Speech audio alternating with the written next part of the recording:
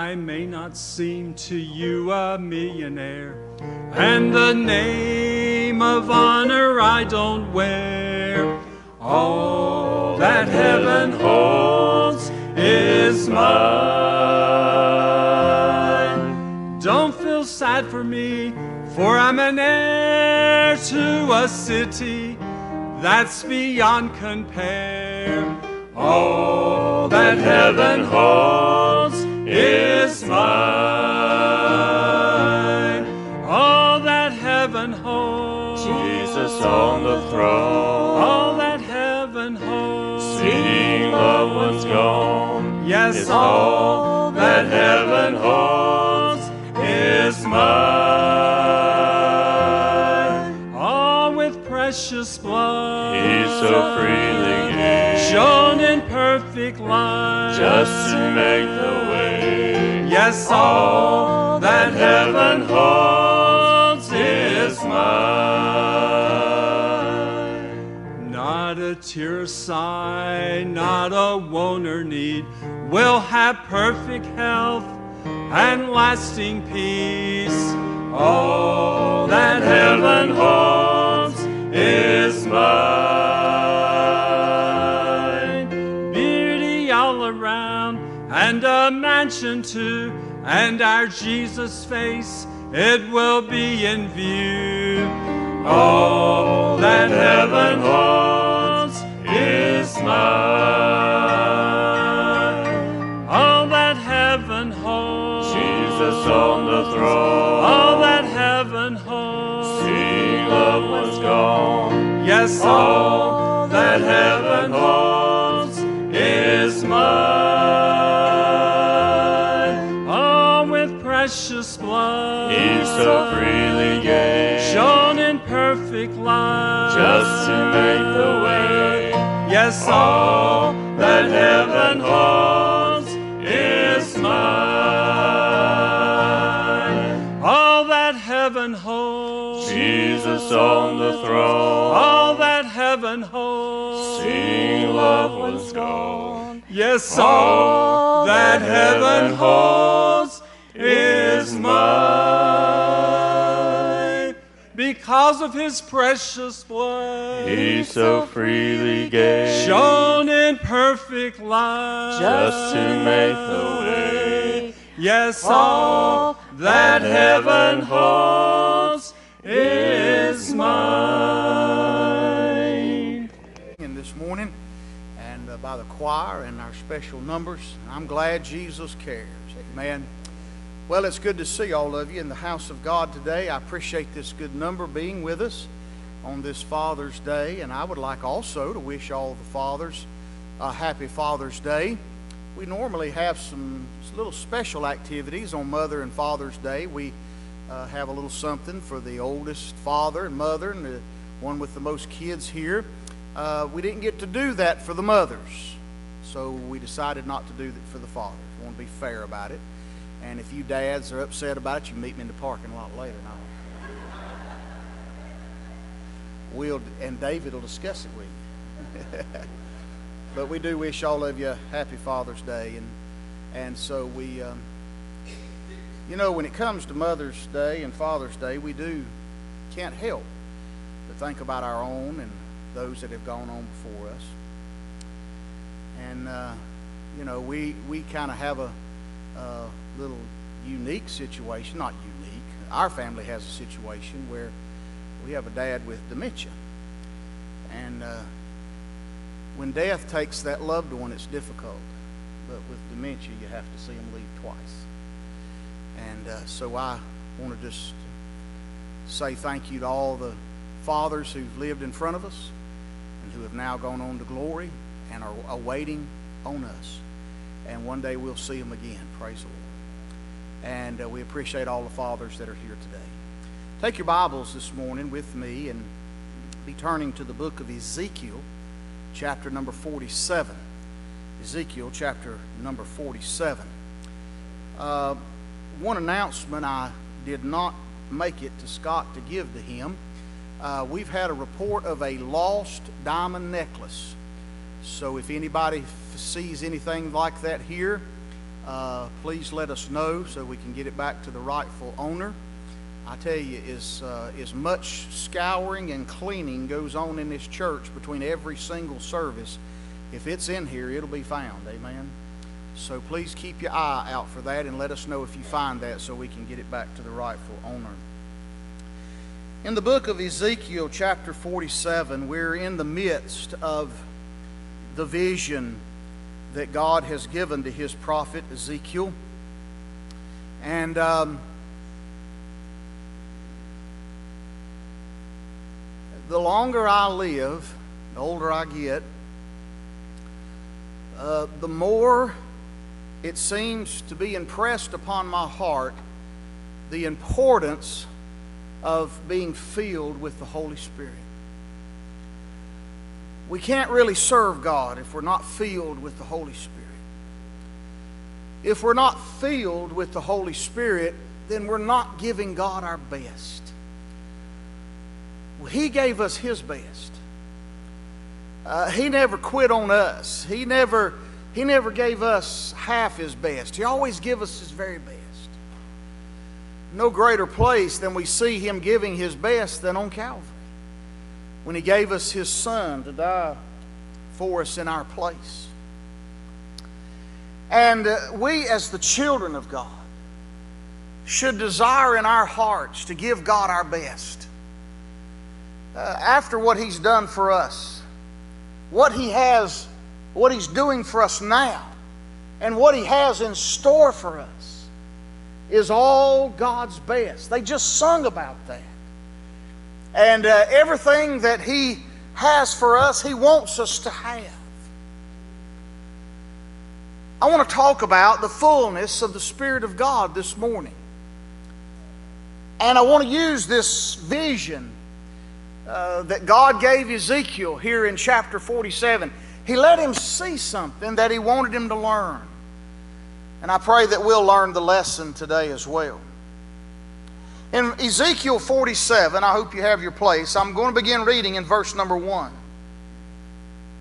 Afterward he brought me again unto the door of the house. And behold, waters issued out from under the threshold of the house eastward.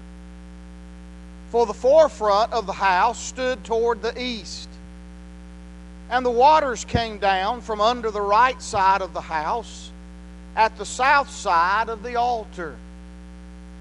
Then brought he me out of the way of the gate northward, and led me about the way without unto the utter gate, by the way that looketh eastward. And behold, there ran out waters on the right side. And when the man that held the line in his hand went forth eastward, he measured 1,000 cubits. And he brought me through the waters. The waters were to the ankles. Again he measured 1,000, and he brought me through the waters. And the waters were to the knees. And he measured 1,000, and brought me through the waters were to the loins. Afterward he measured 1,000, and it was a river that I could not pass over. For the waters were risen, waters to swim in, a river that could not be passed over. And he said unto me, Son of man, hast thou seen this? Then he brought me and caused me to return to the brink of the river. I'll stop reading in verse 6. Keep your Bible open to that place with me, if you will, and let's go to the Lord in prayer. Father, in Jesus' name, we thank you, Lord, for the opportunity to come and worship you this morning, something we'll never take for granted again. Thank you for all that are in attendance today. Bless them for their faithfulness to come. I pray that each one will find the need of their heart met in Christ today. Lord, we thank you for your word. We pray that we'll not only hear it, but we'll listen to it.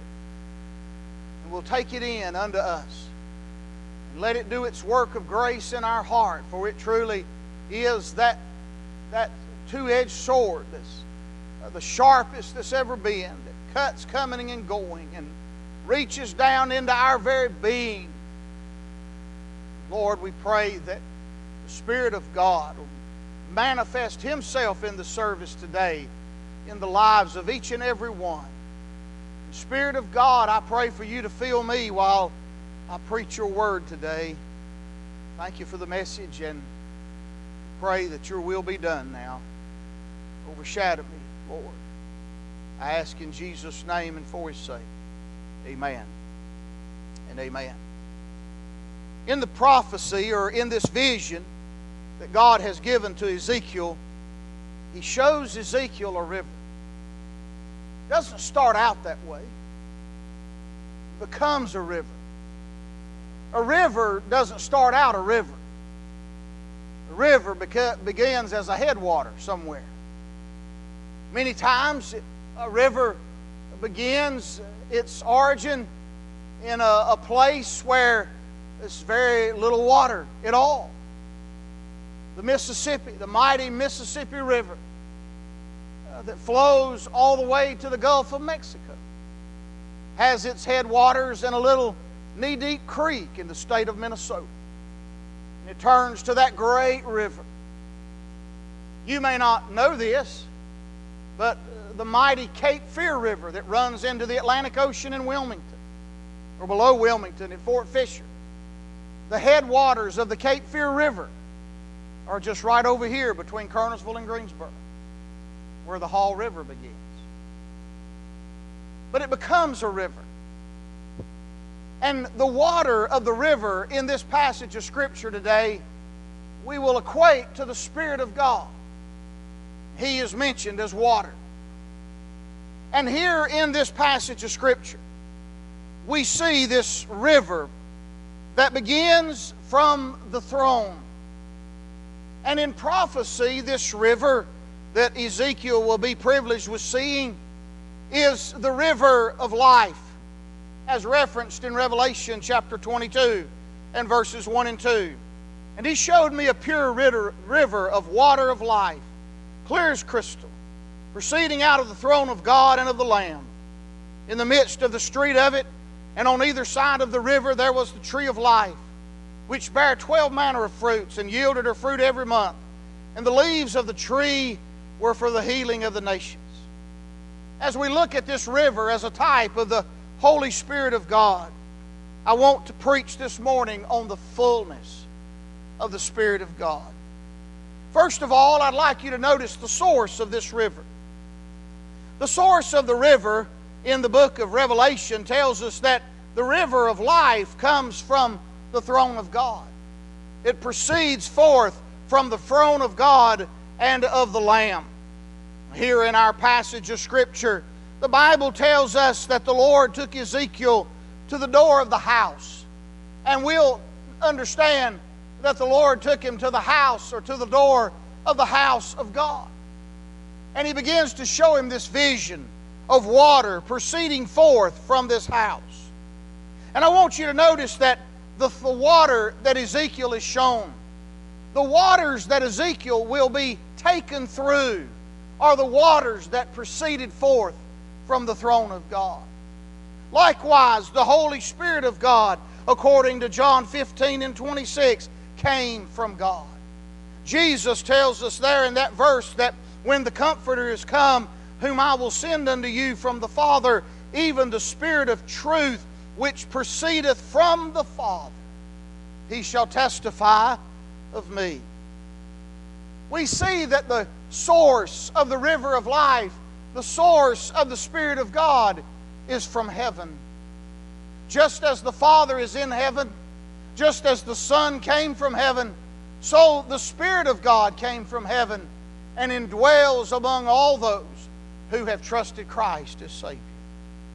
I want you to notice the second thing about that river from verse number 1 is not only the source of the river, but the course of the river. There's a very important landmark that is given here, that the waters passed over before they could be received of Ezekiel. And that is in verse number 1, where the Bible says, the waters came down from under the right side of the house at the south side of the altar. The altar is a picture of the cross. The altar is a picture of Calvary. And before the Holy Spirit of God, Jesus first had to suffer and to be crucified and bleed and die upon that cross and be buried and rise again day. And after Jesus died upon the cross, then was the Holy Spirit given unto man.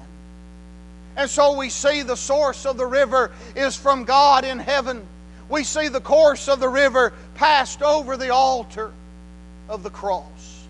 You know, the Bible tells us in Leviticus 17:11, for the life of the flesh is in the blood, and I have given it for thee upon the altar to make an atonement for your soul. For it is the blood that maketh an atonement for your soul, the cross.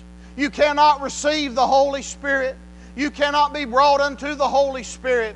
The Holy Spirit cannot indwell you and use you and fill you until you've gone to the altar, until you've gone by the cross of Calvary.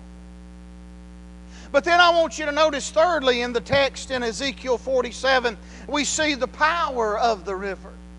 We see the power of the river in verse number 8, where it is given to us, and it is the power to restore. I want you to look at verse 8. Then said he unto me, these waters issue out of the east country, and go down into the desert, and go into the sea, which being brought forth into the sea, the waters shall be healed. My friend, the things that are making you sick spiritually, which is sin, can only be healed and you can only be restored by the Spirit of God. Not only does the river have the power to restore in verse number 8, but it has the power to revive in verse number 9. The Bible tells us in verse 9, and it shall come to pass that everything that liveth, which moveth whithersoever the river shall come, shall live, and there shall be a very great multitude of fish, because these waters shall come thither, for they shall be healed, and everything shall live, whether the river cometh. The river not only restores, the river revives. And wherever the Spirit of God is, there is life, my friend. And there is no life without the Spirit of God. If we don't have the Spirit of God indwelling in us, we're dead men walking around under a sentence of death, just waiting for death to drop us into the pit of hell. But when we come to the Lord Jesus Christ, hallelujah, by faith and put our trust in Him as our only Savior, our only means for salvation, by His gift of giving His life on the cross, when we trust Him, then God sends His Spirit into our bodies to dwell with us forever and forever. And Jesus said the Spirit of God will abide with you forever. He shall never leave us. And wherever the Spirit of God is, the Bible says in verse 9, there is life. Without God's Spirit, you're dead. But with Him, you're alive. In verse number 12, the Bible tells us that the river has the power to refresh. And by the river, upon the bank thereof, on this side and on that side, shall grow all trees for meat, whose leaf shall not fade, neither shall the fruit thereof be consumed. It shall bring forth new fruit according to his months, because their waters they issued out of the sanctuary, and the fruit thereof shall be for meat, and the leaf thereof for medicine.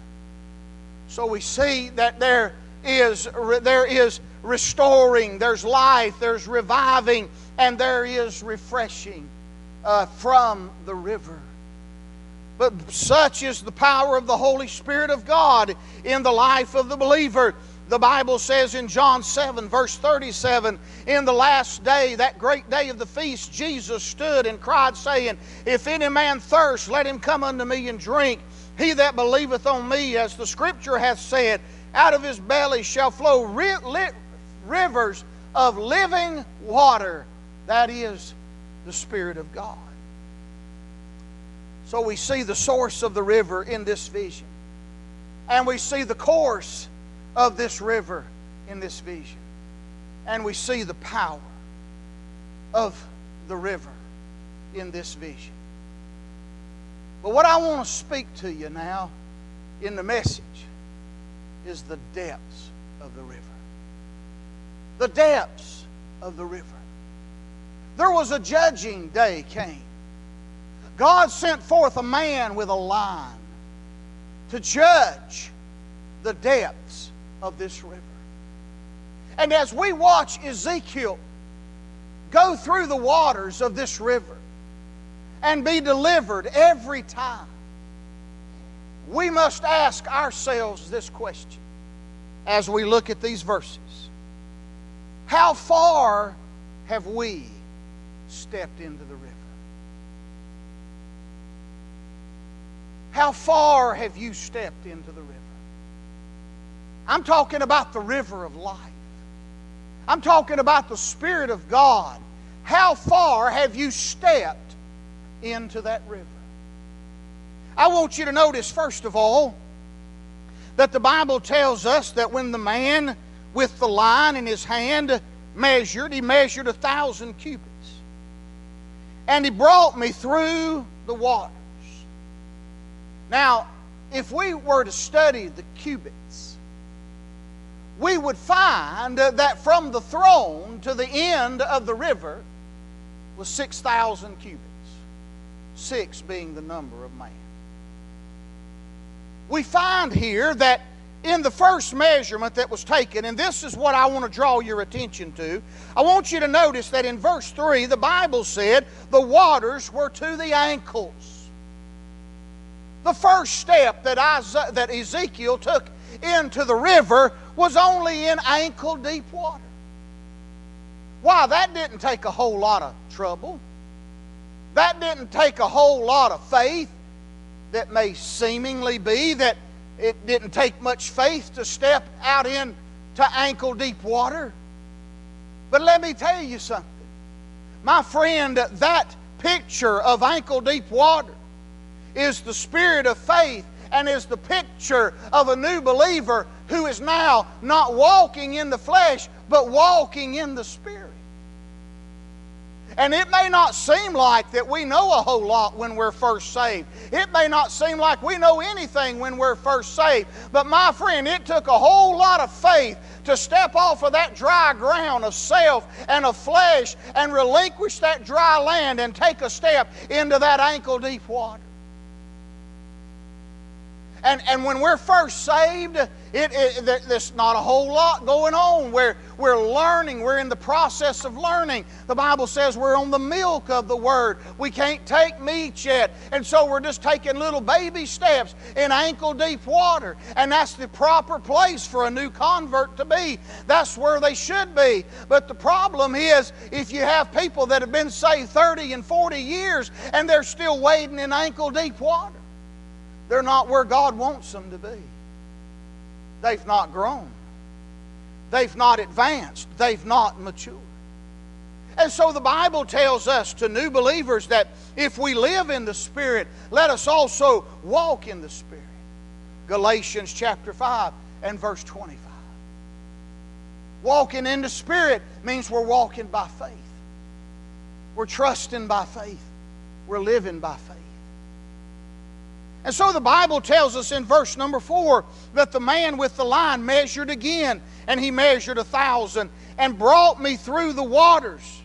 But notice in verse 4 that this time the waters were to the knees. So the farther we go, the deeper the water's getting. Now we're up to the knees. What do the knees represent? The knees represent the spirit of prayer. The knees represent praying in the Spirit.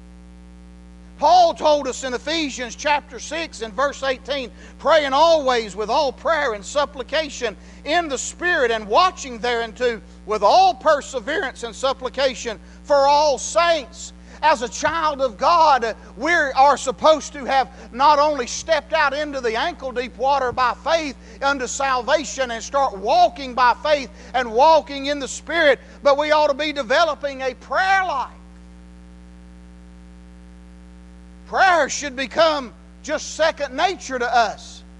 The Bible instructs us in everything by prayer and supplication with thanksgiving make your requests known unto God. Philippians 4:6. In everything, the great and the small, make it a matter of prayer. And so the man of God is now delivered through ankle-deep water, and the man of God is now walking and he's wading in knee-deep water. He's getting closer to God. He's giving himself more over to the Spirit of God. The journey goes on. And the Bible tells us in verse number 4, and again, he measured 1,000 and brought me through the waters. And this time, it says, the waters were to the loins. Now he's wading in waist-deep water. Now, this is the spirit of service. We're getting into the waters now, and we're giving ourselves over to the Spirit of God, and we're serving God. And the Bible tells us that we're to serve God, being fervent in spirit as we serve the Lord. And so the waters now are beginning to overtake us.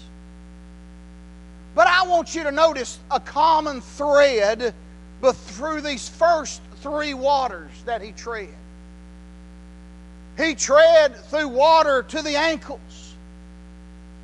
Then he treaded through water to the knees. And now he's treading in water to the waist. But what is in common with all those 3 waters? He's still on his own feet.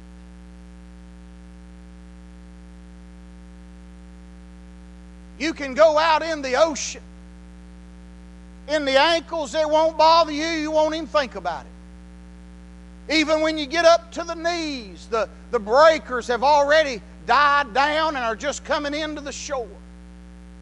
And when you get up to the waist-deep water, at least out here in the Atlantic anyway, when the water's pretty clear, you can still look down and see your feet when the water's up to your waist. But when you get up to the waist, you're starting to feel that tug. You're starting to feel that undertow. You're starting to feel something trying to draw you. But you're still on your feet. And you can still dig in and hold yourself up. But I want you to notice the last waters that he went through. In verse 5, afterward he measured 1,000. He went up further. And the Bible says it was a river that I could not pass over. For the waters were risen. Waters to swim in. A river that could not be passed over.